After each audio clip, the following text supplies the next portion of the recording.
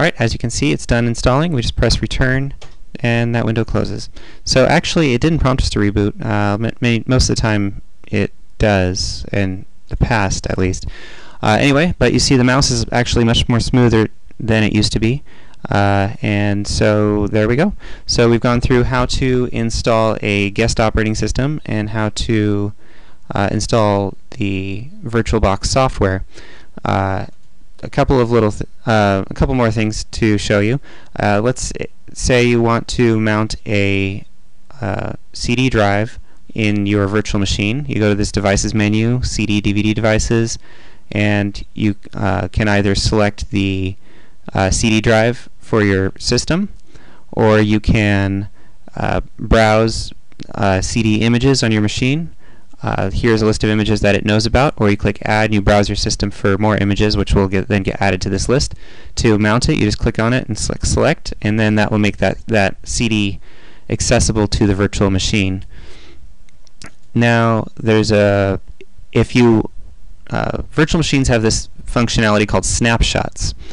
If I want to take a snapshot of this machine, I could click machine and then click on take snapshot, or I can hit the right control button and hit S. That takes a snapshot of the virtual machine. Snapshots are nice when you're doing software testing, or something that you're not sure about.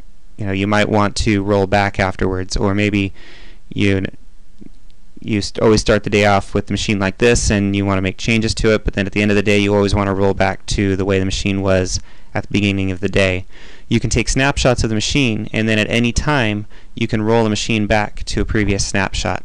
So I'm going to go ahead and click take snapshot, and we can give it the snapshot a name and a description. Say OK.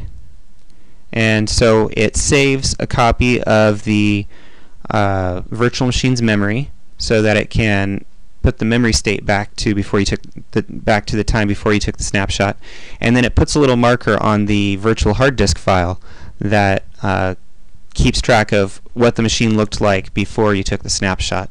So now I'm going to come in here. I'm just going to make one change. I'll just create a folder on the desktop.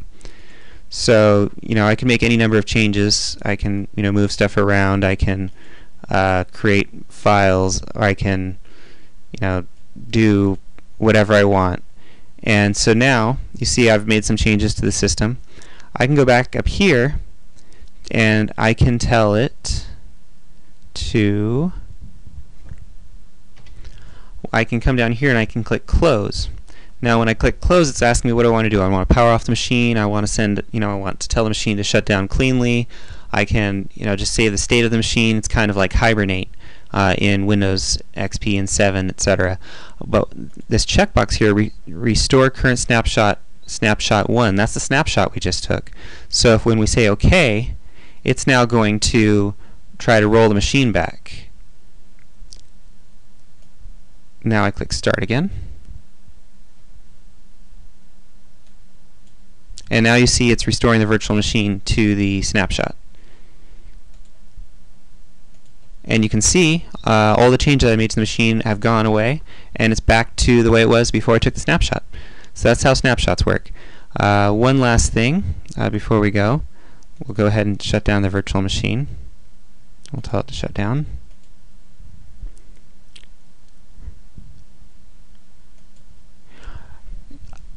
Over here on your right, you can see here there's these various settings for the virtual machine. We can change just about all of those by clicking this settings button.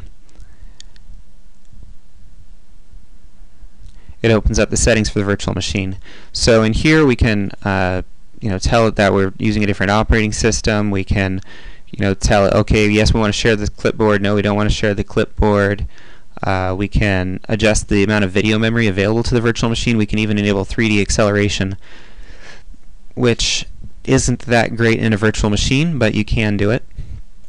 You can add additional virtual hard disks or remove other virtual hard disks. You can tell it whether or not you want audio. You can adjust the network connection. Right now it's got a NAT. But if you wanted this virtual machine accessible from your network, you'd want to change that to something like maybe a bridged adapter. Or if you can dedicate a network card to it, you might want to do that. You can give it access to the serial ports on your computer. You can give it USB support. This is what would allow you to connect a USB device to your virtual machine.